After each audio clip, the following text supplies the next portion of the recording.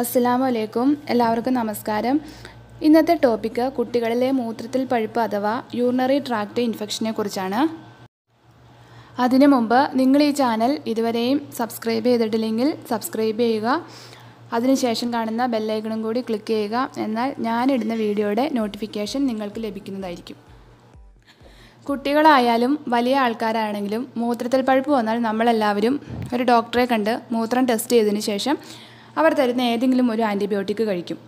ഇതിൽ കൂടുതലായിട്ട് എന്തെങ്കിലും ചെയ്യേണ്ടതുണ്ടോ, ഇതിന് വേറെ എന്തെങ്കിലും കോംപ്ലിക്കേഷൻ ഉണ്ടോ എന്ന് നമുക്ക് നോക്കാം. സാധാരണയായിട്ട് ആൺകുട്ടികളെക്കാൾ കൂടുതൽ മൂത്രത്തിൽ പഴുപ്പ് കാണുന്നത് പെൺകുട്ടികളിലാണ്. കുട്ടികളിലെ മൂത്രത്തിൽ പഴുപ്പ് പ്രത്യേകിച്ച് 1 ഇയറിന് താഴെയുള്ള കുട്ടികളിൽ പ്രത്യേകിച്ചൊരു കാരണവുമില്ലാതെ മൂത്രത്തിൽ പഴുപ്പ് വരില്ല. അതുകൊണ്ട് 1 ഇയറിന് താഴെയുള്ള കുട്ടികളിൽ അവർക്ക് വലിയ ആൾക്കാരെ അപേക്ഷിച്ച് പ്രതിരോധശേഷി വളരെ കുറവായതുകൊണ്ട് ഈ പഴുപ്പ് യുറീറ്റർ വഴി കിഡ്നിയിലേക്ക് വ്യാപിക്കുന്നതാണ്. അതുകൊണ്ട് ഭാവിയിൽ അവർക്ക് കിഡ്നിക്ക് വരെ തകരാറ് സംഭവിച്ചേക്കാം. അതുകൊണ്ട് ഇതത്ര സിമ്പിളായി എടുക്കരുത്. വലിയ ആൾക്കാരിൽ സാധാരണ കുട്ടികളെക്കാൾ കൂടുതൽ പ്രതിരോധശേഷി ഉള്ളതുകൊണ്ട് അവർക്ക് അത്ര പ്രശ്നം ഉണ്ടാക്കാറില്ല. അടുത്തതായിട്ട് ഇതിൻ്റെ ലക്ഷണങ്ങൾ എന്തെല്ലാമാണെന്ന് നോക്കാം. സാധാരണയായിട്ട് 1 വയസ്സിന് താഴെയുള്ള കുട്ടികൾക്ക് മൂത്രമൊഴിക്കുമ്പോൾ പെയിൻ ഉണ്ടെന്ന് പറയാൻ അറിയില്ല. അതുകൊണ്ട് നമ്മളിൽ പലരും ഇത് അറിയാതെ പോകും. സാധാരണ ന്യൂബോൺസ് അഥവാ 1 മാസമൊക്കെ പ്രായമുള്ള കുട്ടികൾ മൂത്രമൊഴിക്കുമ്പോൾ കരയും. പക്ഷേ ഈ മൂത്രത്തിൽ പഴുപ്പുണ്ടെങ്കിൽ മൂത്രം പോകുന്നതിന് മുമ്പും പോയിക്കൊണ്ടിരിക്കുമ്പോഴും പോയി കഴിഞ്ഞിട്ടും നല്ല പെയിൻ ആയിരിക്കും. ഇങ്ങനെയുള്ള കുട്ടികൾ മൂത്രമൊഴിക്കുമ്പോൾ കരഞ്ഞുകൊണ്ടേയിരിക്കും. ഇവർക്ക് പറയാൻ അറിയില്ലാത്തത് കാരണം കൊണ്ട് നമ്മളിൽ പലരും അത് ശ്രദ്ധിക്കുകയുമില്ല. ഇങ്ങനെ അറിയാത്തത് കാരണം ഈ ഇൻഫെക്ഷൻ രക്തത്തിലേക്ക് ബാധിച്ചിട്ടുണ്ടാവും. അതുമൂലം പനി, ശ്വാസം മുട്ടൽ, പുവർ ആക്ടിവിറ്റി, പുവർ ഫീഡിങ്, മഞ്ഞപ്പിത്തം, ഛർദി, സീഷർ വരെ ഉണ്ടാകാം, അതായത് അപസ്മാരം. ഇതെല്ലാമാണ് സാധാരണയായിട്ട് കുട്ടികൾ കാണിക്കുന്ന ലക്ഷണങ്ങൾ, അതായത് 1 ഇയറിന് താഴെയുള്ള കുട്ടികൾ. കുറച്ചുകൂടി വലിയ കുട്ടികളാണെങ്കിൽ അബ്ഡോമിനൽ പെയിനും മൂത്രമൊഴിക്കുമ്പോൾ വേദനയുണ്ടെന്നും പറയാറുണ്ട്. അതിൻ്റെ കൂടെ പനി, വോമിറ്റിങ്, മൂത്രം ടെസ്റ്റ് ചെയ്ത് കഴിയുമ്പോൾ മൂത്രത്തിൽ പഴുപ്പിൻ്റെ ലക്ഷണങ്ങളും ഉണ്ടായിരിക്കും.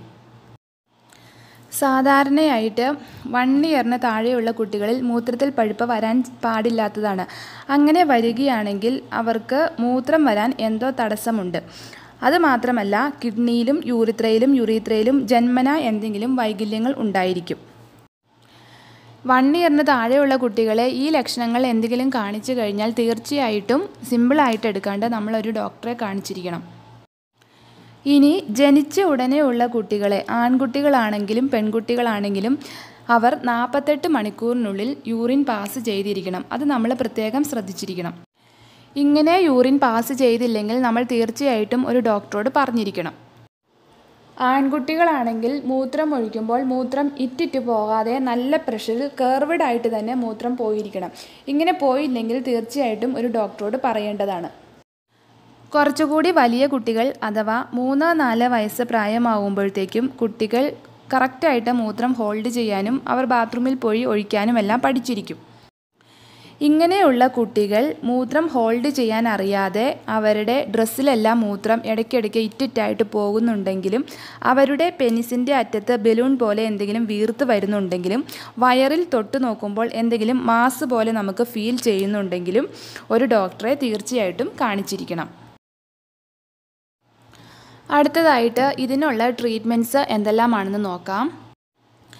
ഇതിൻ്റെ ട്രീറ്റ്മെൻറ്റ് കുട്ടികളുടെ മൂത്രത്തിൽ പഴുപ്പിൻ്റെ ഇൻഫെക്ഷൻ എത്രത്തോളം ഉണ്ട് എന്നതിനെ അടിസ്ഥാനമാക്കിയാണ്. അതായത് ബ്ലഡിൽ ഈ ഇൻഫെക്ഷൻ കലർന്നിട്ടുണ്ടെങ്കിൽ കൂടുതലായിട്ട് ട്രീറ്റ്മെൻറ്റ്സ് വേണ്ടി വരും. അതായത് സിമ്പിൾ UTI ആണെന്നുണ്ടെങ്കിൽ 7 to 10 ഡേയ്സ് ഹോസ്പിറ്റലിൽ അഡ്മിറ്റ് ചെയ്ത് ആൻറ്റിബയോട്ടിക്സ് കൊടുക്കണം.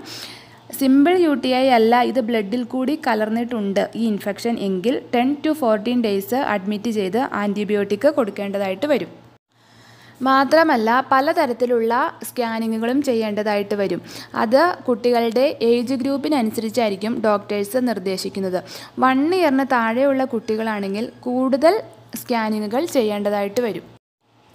ഇങ്ങനെ മൂത്രത്തിൽ പഴുപ്പായിട്ട് വരുന്ന കുട്ടികളുടെ യൂറിൻ ടെസ്റ്റ് ചെയ്യാൻ കൊടുക്കുന്നത് മൂത്രം ഒഴിക്കുന്ന ഭാഗം ആദ്യം നന്നായിട്ട് സോപ്പ് ആൻഡ് വാട്ടർ ഉപയോഗിച്ച് നന്നായിട്ട് കഴുകണം. അതിനുശേഷം ആദ്യം ഒഴിക്കുന്ന മൂത്രം കളഞ്ഞിട്ട് നടുഭാഗത്തുള്ള മൂത്രം വേണം ടെസ്റ്റ് ചെയ്യാനായിട്ട് കൊടുക്കേണ്ടത്. കാരണം ആദ്യം ഒഴിക്കുന്ന മൂത്രം കൊടുത്തു കഴിഞ്ഞിട്ടുണ്ടെങ്കിൽ അതിനകത്ത് ഇൻഫെക്ഷൻ എന്തെങ്കിലും ഉണ്ടായിരിക്കും. അതുകൊണ്ട് നടുഭാഗത്തെ മൂത്രം മാത്രമേ കൊടുക്കുവാൻ പാടുള്ളൂ. പലർക്കും എങ്ങനെയാണ് യൂറിൻ കൊടുക്കേണ്ടതെന്ന് അറിയില്ല. ആദ്യം ഒഴിക്കുന്ന മൂത്രം തന്നെ പലരും കൊടുക്കാറുണ്ട്. അതുകൊണ്ടാണ് പ്രത്യേകിച്ച് പറഞ്ഞത്. ഇനി ഈ മൂത്രത്തിൽ പഴുപ്പ് വരാതിരിക്കുവാനായിട്ട് എന്തെല്ലാം കാര്യങ്ങളാണ് ശ്രദ്ധിക്കേണ്ടതെന്ന് നോക്കാം. ആദ്യം തന്നെ എല്ലാവർക്കും അറിയായിരിക്കും, നന്നായിട്ട് കുട്ടികളെ വെള്ളം കുടിപ്പിക്കുക. അതായത് മിനിമം 2 ലിറ്റർ വെള്ളമെങ്കിലും അവരെ കുടിപ്പിച്ചിരിക്കണം. മൂത്രം പിടിച്ച് വയ്ക്കാതിരിക്കുക. അതായത് അവർ ചിലപ്പോൾ കളിക്കുകയോ എന്തെങ്കിലും ചെയ്യുകയോ ഒക്കെ ആയിരിക്കും. അപ്പോൾ മൂത്രം ഒഴിക്കാൻ മടി കാരണം മൂത്രം ഒഴിക്കാറില്ല. അങ്ങനെ മൂത്രം പിടിച്ച് വയ്ക്കുന്നത് മൂലം UTI ഉണ്ടാകാറുണ്ട്. പിന്നെ മൂത്രം ഒഴിച്ചു കഴിഞ്ഞിട്ട് ആ ഭാഗം നല്ല വൃത്തിയായിട്ട് കഴുകേണ്ടതാണ്. പിന്നെ ചെറിയ കുട്ടികളാണെങ്കിൽ അവർ ഇടയ്ക്ക് മൂത്രം ഒഴിക്കുന്നുണ്ടോ എന്ന് പേരൻസ് ശ്രദ്ധിക്കുക. പിന്നെ കുട്ടികൾക്ക് മലബന്ധം ഉണ്ടാവാതെ ശ്രദ്ധിക്കുക. ഈ മലബന്ധം ഉണ്ടായി കഴിഞ്ഞിട്ടുണ്ടെങ്കിൽ ഈ മലം വന്ന് ഇങ്ങനെ കംപ്രസ് ചെയ്ത് നിൽക്കുമ്പോൾ അത് ബ്ലാഡറിനെ കംപ്രസ് ചെയ്യും. അങ്ങനെ യൂറിൻ പോകാൻ ബുദ്ധിമുട്ടായിരിക്കും. പിന്നെ കുട്ടികൾ മോശം പാസ് ചെയ്ത് കഴിഞ്ഞിട്ട് കഴുകുന്നത് പ്രത്യേകം ശ്രദ്ധിക്കണം. അതായത് സാധാരണ പേരൻസ് ആയിരിക്കും കഴുകി കൊടുക്കുന്നത്. അപ്പോൾ താഴെ നിന്നും മുകളിലേക്ക് കഴുകാതെ മുകളിൽ നിന്നും താഴേക്ക് കഴുകുക. കാരണം താഴെ നിന്നും മുകളിലേക്ക് കഴുകി കൊടുക്കുമ്പോൾ ഈ മോഷൻ്റെ അംശമെല്ലാം യൂറീത്രയിലേക്ക് വരാനുള്ള ചാൻസ് ഉണ്ട്. അങ്ങനെ ചിലപ്പോൾ UTI വരാനുള്ള ചാൻസ് കൂടുതലാണ്. അതുകൊണ്ട് കഴുകുമ്പോൾ പ്രത്യേകം ശ്രദ്ധിക്കുക. പിന്നെ മുസ്ലിങ്ങളിൽ ആൺകുട്ടികളിൽ ചെയ്യുന്ന സർക്കംസിഷൻ UTI വരാതിരിക്കാൻ ഒരുപാട് നല്ലതാണ്. ഇങ്ങനെ സ്ഥിരമായിട്ട് UTI വരുന്ന കുട്ടികൾക്ക് ഡോക്ടേഴ്സ് സർക്കംസിഷൻ ചെയ്യാൻ നിർദ്ദേശിക്കാറുണ്ട്. അപ്പോൾ ഇനി എല്ലാവരും പ്രത്യേകിച്ച് കുട്ടികളിൽ UTI അഥവാ മൂത്രത്തിൽ പഴുപ്പ് വരാതിരിക്കുവാൻ ശ്രദ്ധിക്കുക. ഈ ടോപ്പിക്ക് നിങ്ങൾക്കെല്ലാവർക്കും ഇഷ്ടപ്പെട്ടെങ്കിൽ ലൈക്ക് ചെയ്യുക, ഷെയർ ചെയ്യുക. അതുപോലെ സബ്സ്ക്രൈബ് ചെയ്യാത്തവർ സബ്സ്ക്രൈബും ചെയ്യുക. അടുത്തൊരു ഹെൽത്ത് ടോക്കുമായി വീണ്ടും കാണാം. താങ്ക്